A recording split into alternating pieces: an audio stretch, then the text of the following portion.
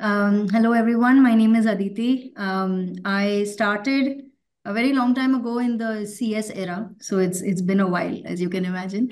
Why start early? A little bit about myself. I did my residency from India, after which I moved to Mayo Clinic for about a year in order to do research in gastroenterology.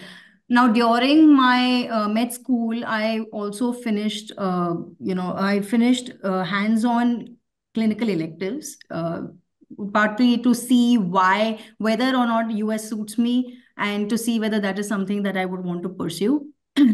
At that time, I finished my CS. Now, after finishing my research, I started residency at Westchester Medical Center, New York.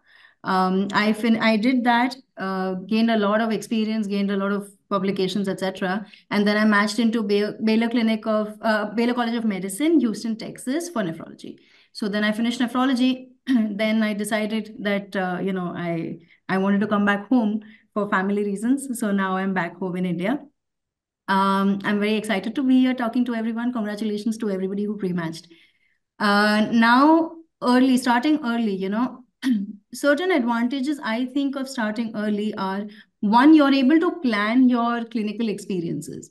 Now, if you start, in my case, I think it was a boon. The reason I did my clinical experience early was because I wanted to see how it is in the United States. But I think it was a boon for me because I got hands-on experiences and I had the time and the opportunity to do research also after, without really losing too many years or becoming an old graduate.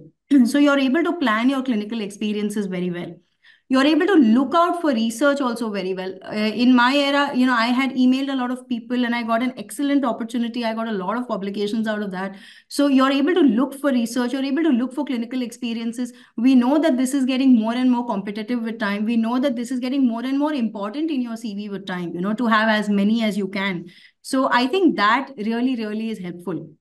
Another thing that I think is really helpful about starting early, and this is something I did not do, so this is a mistake on my part, something that I think I should have done, is to finish the step 3 exam. Now, two reasons. One, if you are able to finish the step 3 exam before you're applying for match, you get more interviews, your chances of matching increase. Okay.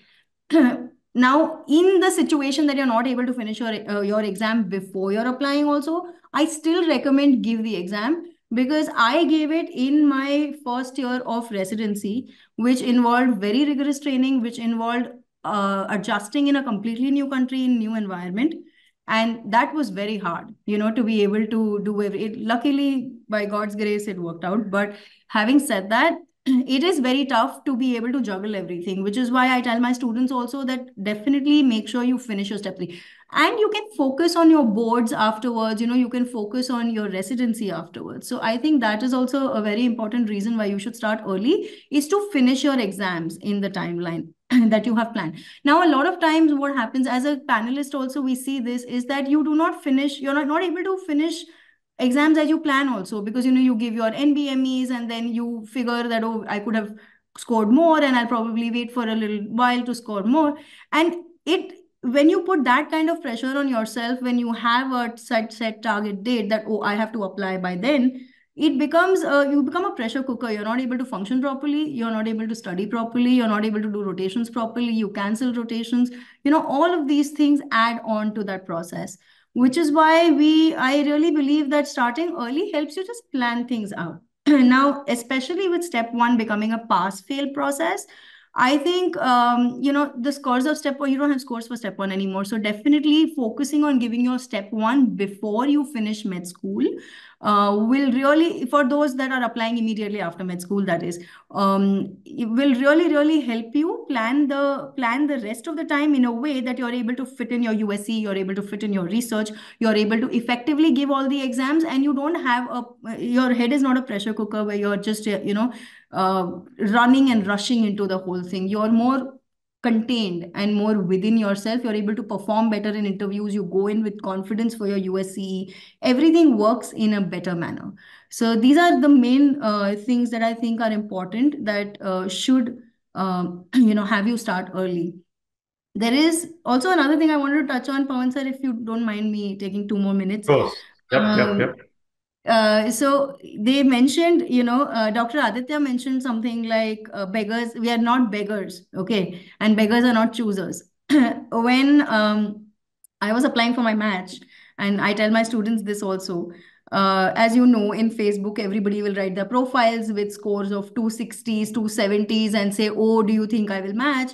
And then you're left, my scores were not that high. So I was left feeling like, oh, maybe I don't exist anymore out here. Somebody in the comments wrote that if you don't believe that you deserve it, how are you going to convince the person in front of you that you deserve it? So that starts from within. Just knowing yourself, knowing your being, having that faith and confidence in yourself, is the main thing. Having that, you should internally, what your worth is, and where you are reaching and what your goal is, and working towards that goal consistently. Small achievements every day will add up, and that is what will get you to your goal.